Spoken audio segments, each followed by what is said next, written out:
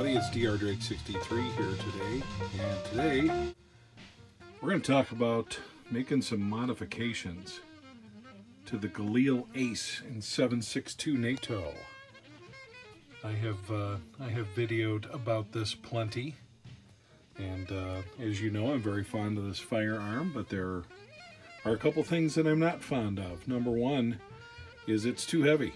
It's a clunker, and it needs to be lighter, and so we're going to look at a couple ways to save some weight. One's going to be through the handguard here, and the other is replacing this folding stock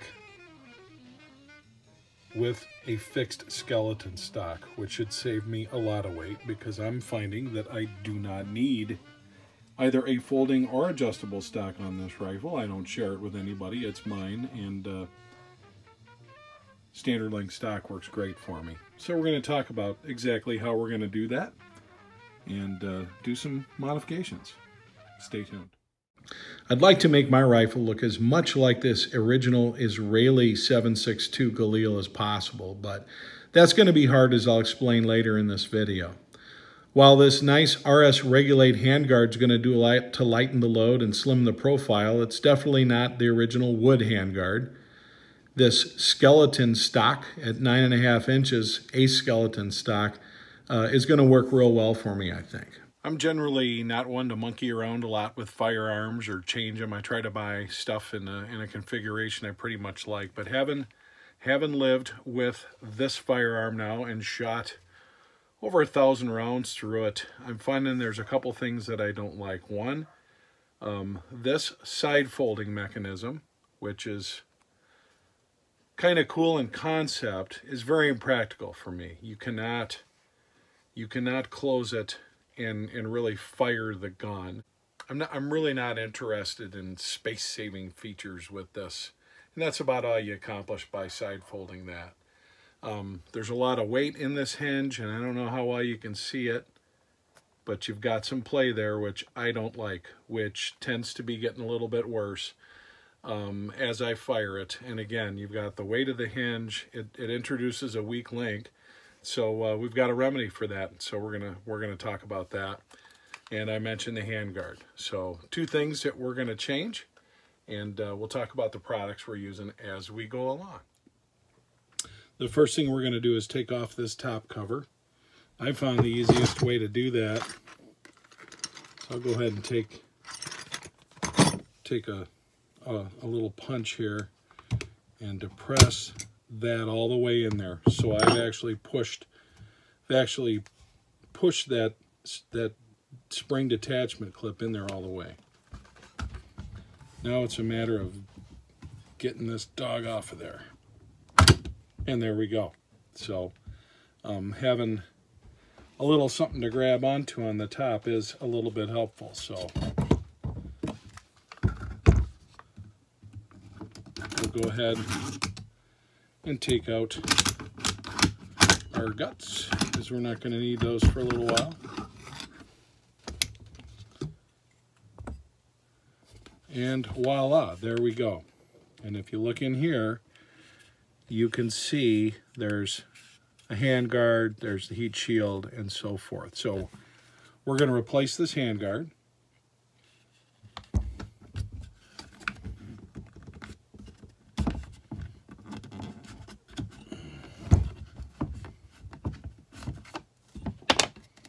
I'd actually put a little tiny piece of duct tape in there to keep this tighter, because you'll notice, and this is one thing that I don't like rattles at all, guys, and this is one thing you'll notice, just a little bit of rattle here, smallest amount with this, and that's why we wanted to take off the handguard. So we're looking to save some weight here. We'll see whether or not we really do. But like I said, I wanted those on there real tight. And good old duct tape seems to be the cure-all for everything at some point or the other. So what we have here is a bolt that holds this on. Okay, as you can see, here I'm using a 1/8 inch punch. Maybe you can see that. But basically we're gonna drive.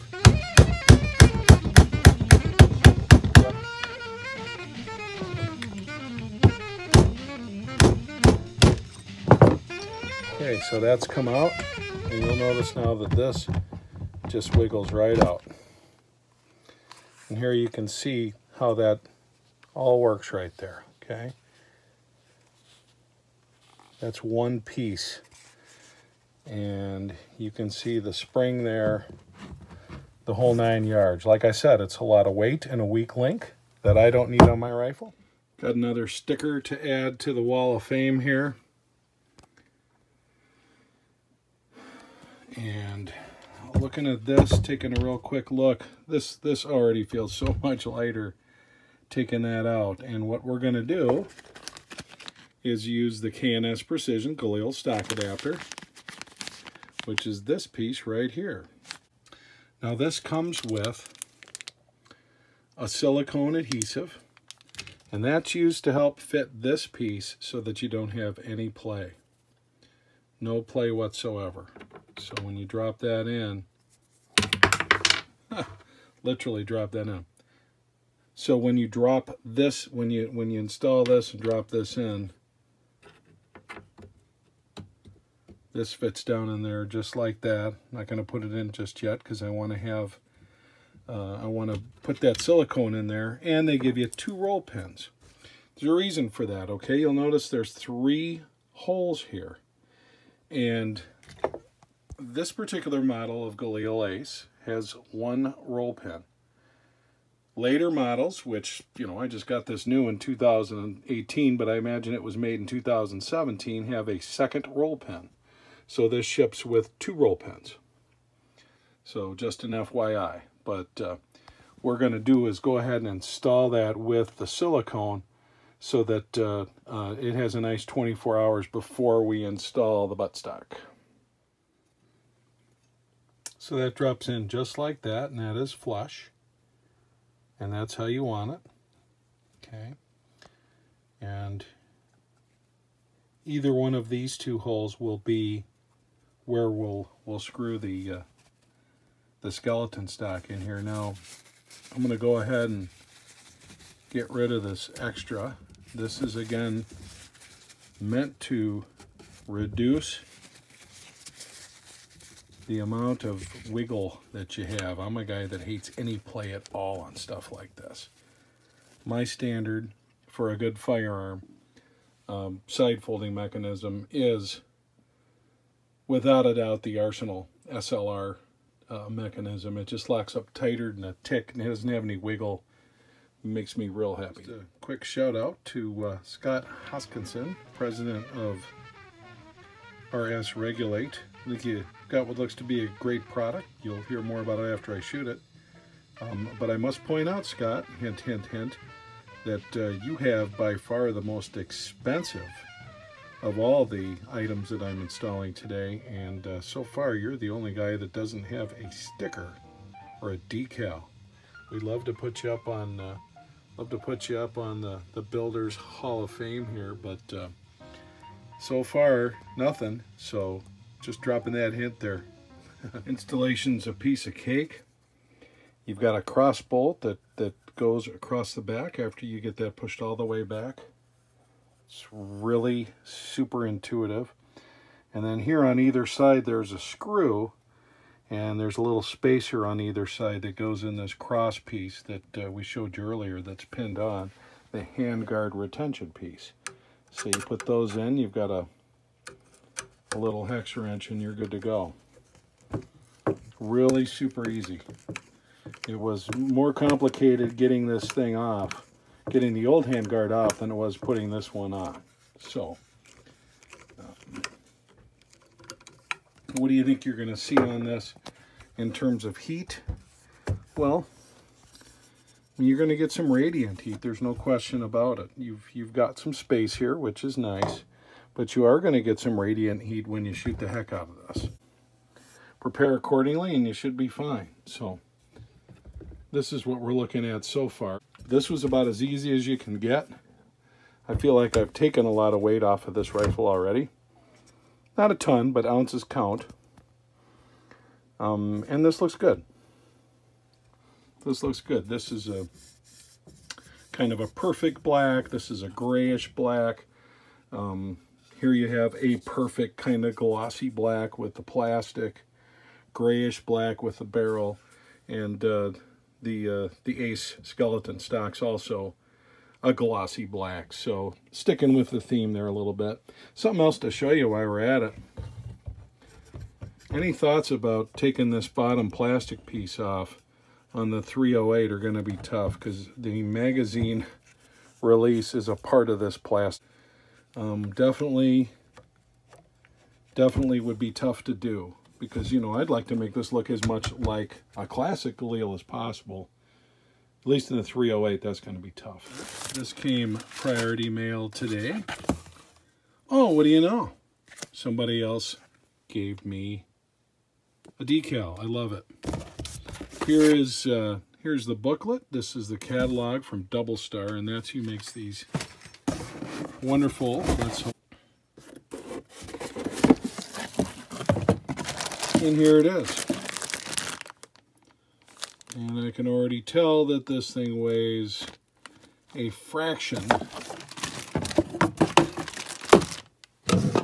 of what this big clunker does. So let's get busy installing this. So I attached this nice little rubber bumper to the back of the stock. It's a nice quality build. And this one's 9.5 inches long, which I'm going straight up to the back of the rifle here, straight onto this piece. Okay, so pretty simple. It's going to bolt on right there. Okay. If, however, you are wanting to use a folding mechanism in conjunction with this, it's going to protrude and add some length, in which case this would be too long. I would get their shorter version, which is 7.5 inches long, if I was going to do a folder. But obviously didn't want to do a folder. That's why we're getting rid of that. But just a lot less weight that we're putting on here, and that's the name of the game. So let's bolt that up and see how she looks.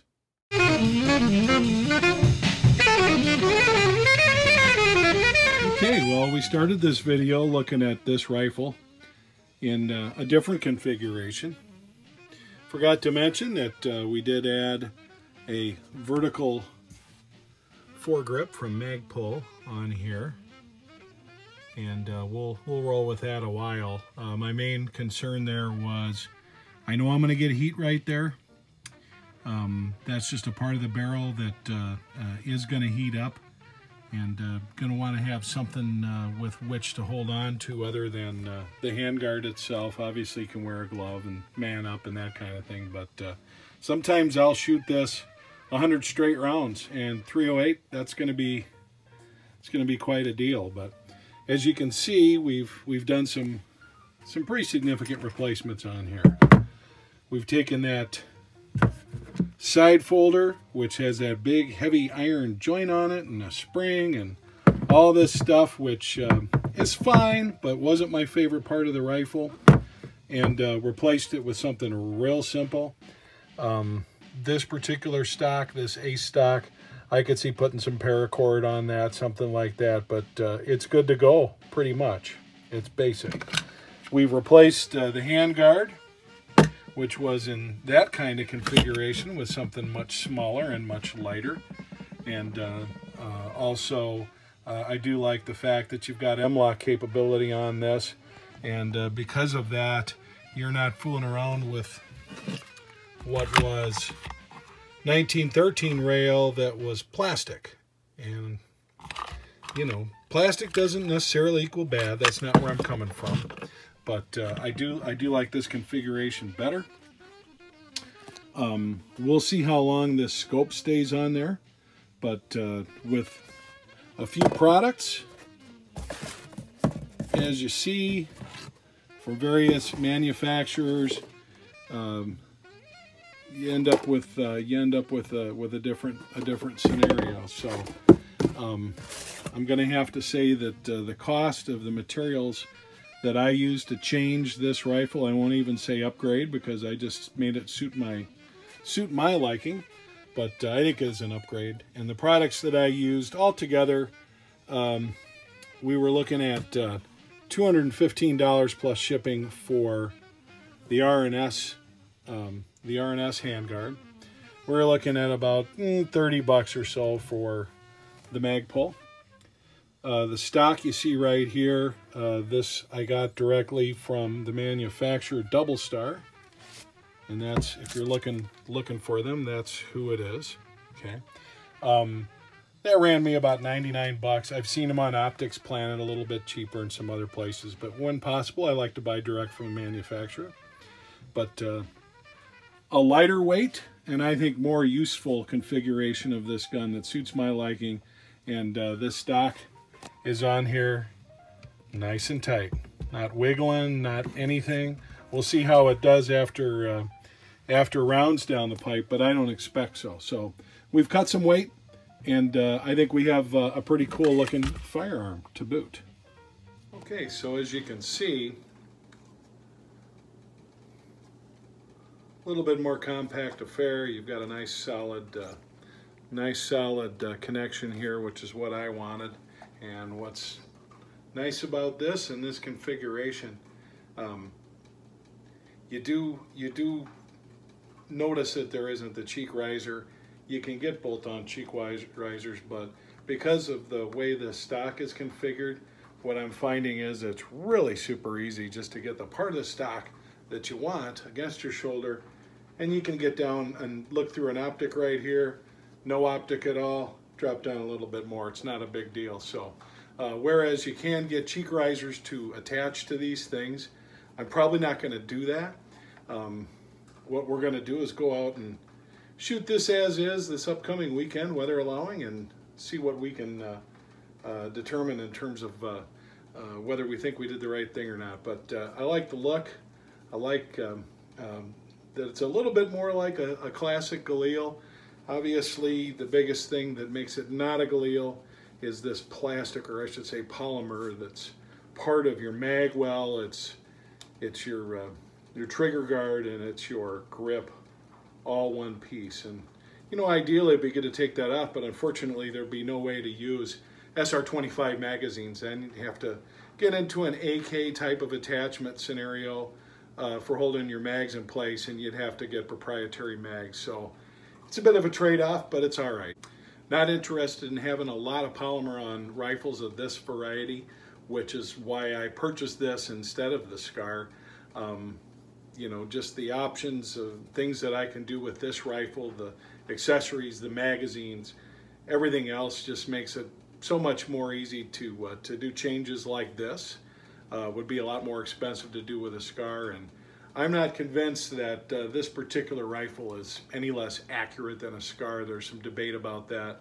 Again, I'll say I think it has to do with who's shooting it, but I've had great results with this rifle. It's a little bit lighter now. I'd say, probably between 3/4 of a pound to a pound lighter, and we'll have to say that we like it. Thanks, and this is Dr. Drake 63 saying so long.